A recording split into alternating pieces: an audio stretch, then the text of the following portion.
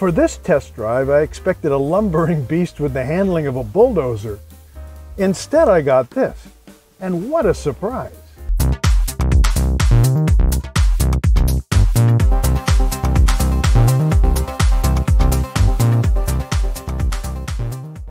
Hi, I am Jeremy Cato, and this is CatoCarGuide.com.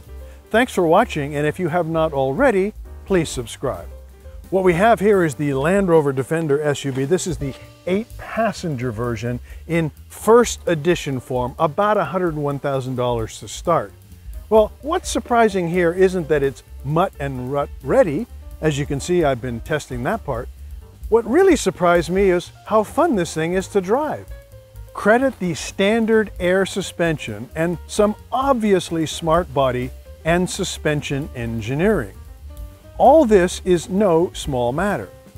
As you can see, this is a hulking monster of an SUV, yet it has the driving responses of a rig half its size, and that's pretty shocking. I mean, look how big it is. I walked from tail to tip, took me 7 big strides. 7 big strides. Oh, it's big. The Defender seats 8, as I said, 8 people. And it weighs a staggering 2,500 kilograms or 5,500 pounds. It's so big and burly, well, Land Rover makes an ambulance version of it so you can stuff stretchers in the back. Despite all that bulk, this big rig can leap from 0 to 100 kilometers an hour in about 6.6 seconds. Yikes! Look at the size of this thing! 6.5 seconds? 0 to 100? You've got to be kidding! Like all Defenders introduced since the big remake of a couple of years back, my top-line Defender 130 tester came with a modern 3-liter inline 6-cylinder engine. Horsepower, 395. And there is a 48-volt mild hybrid system.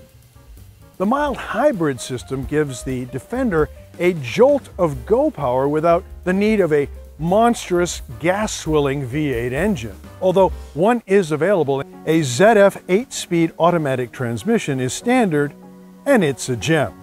Smooth and quiet and very smart. The gear changes are seamless.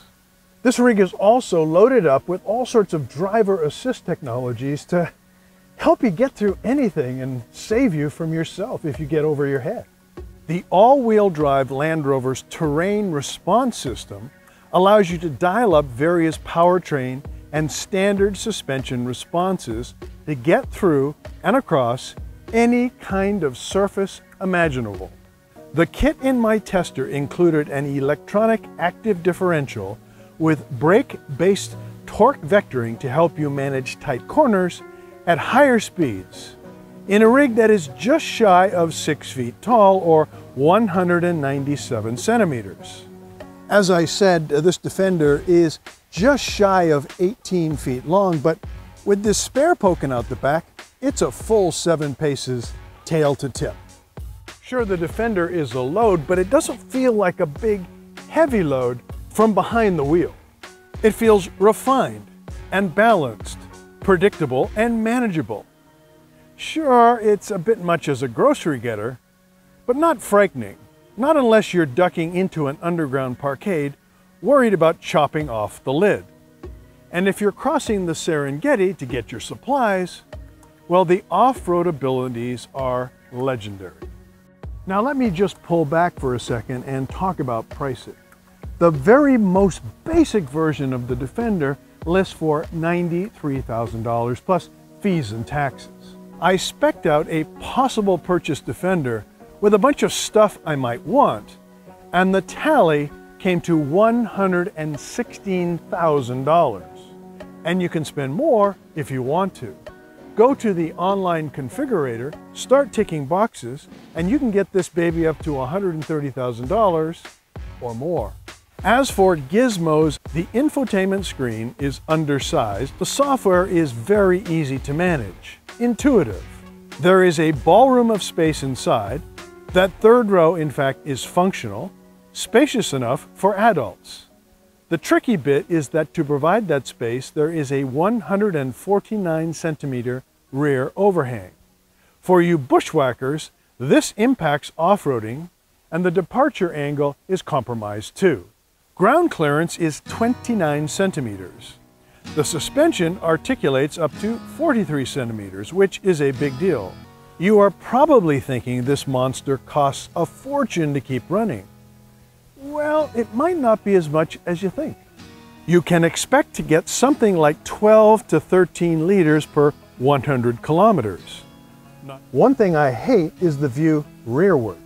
Back there, well, there are 6 headrests to contend with, and hanging off the back door is a full-size spare. The back door opens refrigerator style, which really makes loading much easier. On top of that, there are controls in the cargo area that allow you to raise and lower the Defender using the air suspension. Clever and useful. Now for a few words about design, about the exterior styling. As you can see, well, there are some hints here that remind you of the original Defender from decades ago, but this is all very modern, very smoothed out, Here inside, exposed rivets, various accents, some pretty cool ambient lighting.